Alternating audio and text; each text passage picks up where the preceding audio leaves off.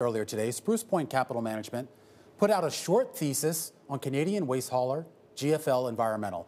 The stock dropped 8% on that report, which labeled the company uninvestable. GFL CFO Patrick Devuigi responded to the report, calling it, quote, misleading. Earlier today, our very own Ed Hammond spoke up with Spruce Point's founder and CIO Ben Axler to discuss the report. We think that the leverage is being understated by almost 500 million Canadian. GFL issued tangible equity units. The ticker is GFLU. If you look at it, it's a hybrid security, part debt, part equity. The company would have you believe that the debt portion of those units is not debt. Pull up their press release, and in their debt calculation, they ignore it.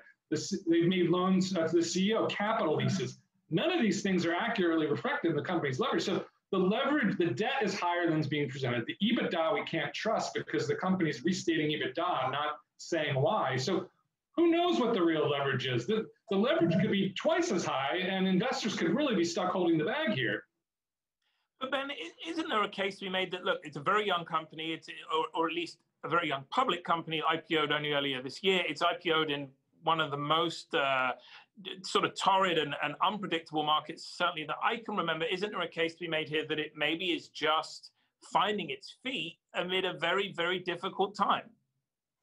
Well, let's take a step back. Let's set the record straight. This company was founded in 2007. It failed 3 times to come public, and it came public in March during peak COVID crisis. Why? Because we believe they needed money at any cost. And so, no, I'm not giving them benefit of the doubt. We really don't understand why this company disclosed a material weakness of financial controls in SEC filings. Then that disappeared, and now we have 2 quarters of data points in a row where numbers aren't adding up, where they're being restated. So what's going on here? This is not a young company that I need to give them benefit of the doubt. This is a company, a mature company founded in 2007 that I have serious concerns about. Yeah, you also, in your materials today, you raised some concerns about Mr. Devuigi and the CEO of GFL and some of the other senior executives there. Explain to me why it's important, the kind of company that you suggest they maybe keep, potentially some bad decisions in their personal life. Why is that important for shareholders of this business? It didn't take us hard through simple internet searches to see that the CEO here is connected to people that have run afoul of many regulatory and legal challenges. I mean, to the point where they are still doing business with an individual who pled guilty to environmental, toxic dumping, and now they're doing business with him in their vehicle refurbishment. I mean, it just speaks to the quality of the management. And who's the board looking out, for shareholders here? I mean, we found that, board members haven't been accurate about their biographies, and that they may be beholden to one of the shareholders, and now not looking out for the best interest of all the shareholders. So, it's buyer beware when you see executives, again, not be entirely transparent about their work history. We'll point out again that CEO Devuigi's bio has been modified to make it more difficult to find these connections. If he wasn't concerned, why not make it transparent to everybody? Well, not to introduce the whole industry, but isn't there a sort of expectation in the waste management industry that there are some bad practices? And indeed, if you are going to be a significant player in that space, occasionally you're going to probably do business with companies that haven't done necessarily the right things. Presumably, investors know this.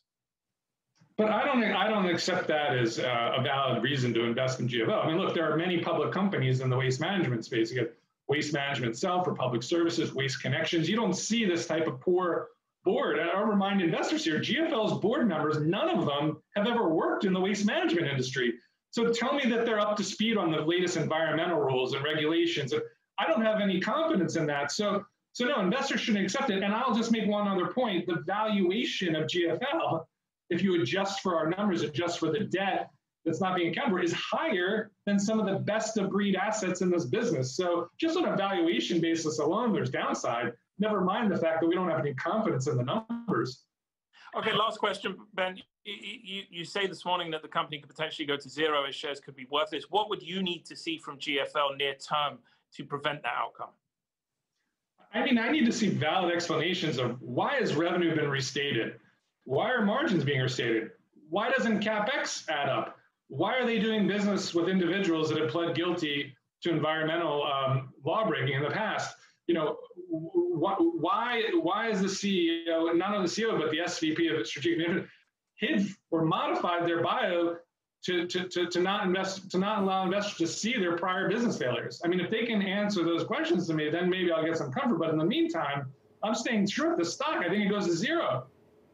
All right, we were just listening there to the CIO of Spruce Point Capital Management, Ben Axler, speaking a little bit earlier. And we should point out that GFL CFO's full statement is, the CEO, I should say, is that the report contains numerous inaccuracies which GFL believes are solely intended to benefit the author of the report, who has disclosed that it stands to realize significant gains in the event that the stock price of GFL declines.